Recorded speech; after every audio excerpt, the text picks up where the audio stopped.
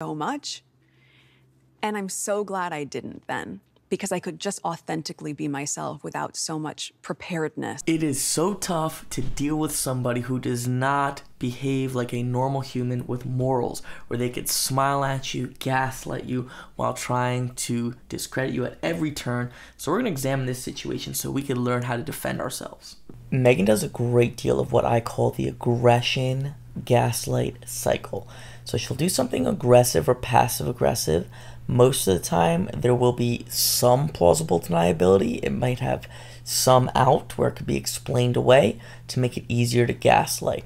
So it'll be aggression, gaslight, and then back to the next aggressive act.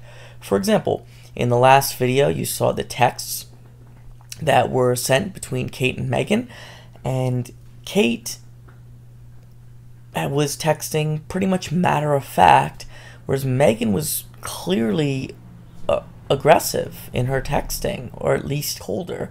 And then that turns into the story that Meghan was crying over the text. So she's constantly changing history. She was now the victim, and she just will pound on that narrative over and over. And then it goes through a cycle. So that's loop one. And now you go in the second loop, would be when she's arguing with Kate. She says, "You have baby brain." Now, keep in mind the context, right? She's saying this when they are arguing, when they're really having a serious argument, and she's using this to totally discredit her. So then Meghan's gaslighting is friends. That's how I talk with my friends. We're just comfortable. But again, keep in mind, one, maybe a lot of people wouldn't talk to their friends like that, but two, the context was this was an insult to discredit Kate. So that is absolutely not friend talk. It is her gaslighting and changing the past. And this is a cycle that she'll use over and over. And it can be really difficult when someone is doing this to you. When they're doing things, but then they explain it away. They act like you're a friend. And that's how we're going to get into exactly how this can be fixed and what Kate did during this second cycle. The solution is very simple, but understanding the underlying principles is very important. So in situations like this, what people often will rely on, these people who have these sociopathic tendencies, is they will do things to you as they act as your friend. I call it pulling one over on you with a smile. There's other words I use for it, but to keep it PG, YouTube friendly, they're pulling one over on you with a smile. And they are relying on social pressure. It feels weird. It doesn't make sense. It's a form of gaslighting. If someone's smiling at you while they're doing something incredibly rude or incredibly wrong, that's so obviously wrong. I had an example of this where I was talking with someone about doing business with them, and he essentially, with a total smile, asked me to cut myself out of the deal and give him information to get in contact with my contact. This was a real estate situation. And he did it with a total smile. And at the time, it confused me. But that's why the solution I'm going to give you is so powerful, and it is simple. Kate calls Meghan out. She says, "What you are doing is wrong. Talking about my hormones is wrong to do."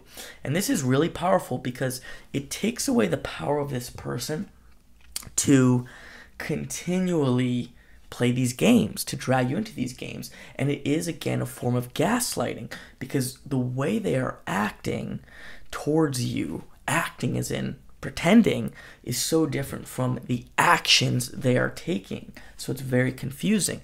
By calling them out, that becomes a lot more difficult to do. But here's the other thing. It's not like they're always going to admit, "Oh, you're right." They may continue to try and gaslight you, but if you can change the lens through which you see them, that is a huge difference. For example, when you're seeing, "Oh, are they my friend? Are they normal?" It can be so confusing when they're doing these things. But now that you've put it out in the open, and even if they won't accept that lens, now you have that lens. You view them as a manipulator. You don't view them like, "Oh, this is a normal person." You view this person as a predator it becomes so much easier to deal with. For example, in my situation, if I just viewed it, oh, this guy's a dirtbag, he does this to people, he's trying to pull one over on me, it's a lot easier to move forward. It's, okay, he's trying to trick me into something with social pressure, I'm going to say no, or I'm going to do business without him, or view him as a competitor. So that is the huge thing, is directly calling them out, but then even if it does not change their behavior, to now look at them through a different lens. You've done the call out, they're probably going to have a difficult time dealing with it, and now at the very least you have a new lens through which to view them, which is going to be a lot more helpful to you. It's going to break through a lot of that.